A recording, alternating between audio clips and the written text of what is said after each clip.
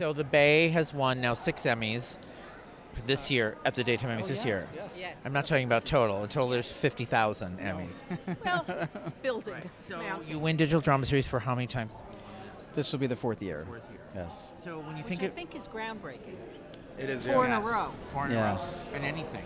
Yeah. I think so. Yeah. Yeah. I think Drama series. I Drama think. series. Yeah. There's never been a drama to win more than 3 years. So when you think back when you started to where you are now and all the twists and turns and everything you went through and your continued perseverance with Kristos and you and then adding Wendy into the mix through this entire, what do you think? I mean, like you were it's really about perseverance, I thought, in your situation because it's a new medium. People were not knowing what really was going on. And I guess there was only Venice before that, right? And then there was the Bay.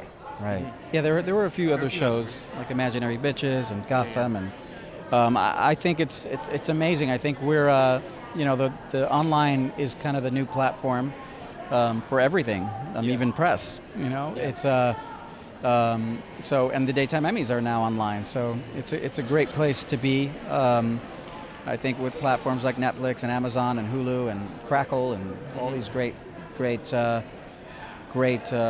channels, online channels, content is needed. So filmmakers and showrunners need to create their shows and get them out there and make them quality. It's important. Was there a time through this process you were like, I'm done, I'm not going to do this?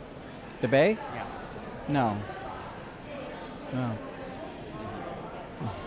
Nothing stops him. I know that. That's why I'm asking, was there ever a moment? Because he perseveres through everything, which is a great... You have to. That's the You have sign to, of a good producer. Right. That's what you do.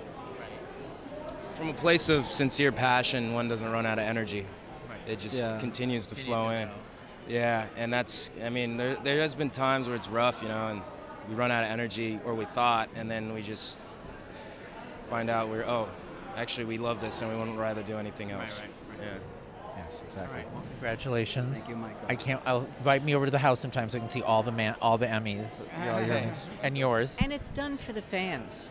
I mean, we love the work, Yes. but we are nothing. for the fans, We are yes. nothing without the fans. Nothing.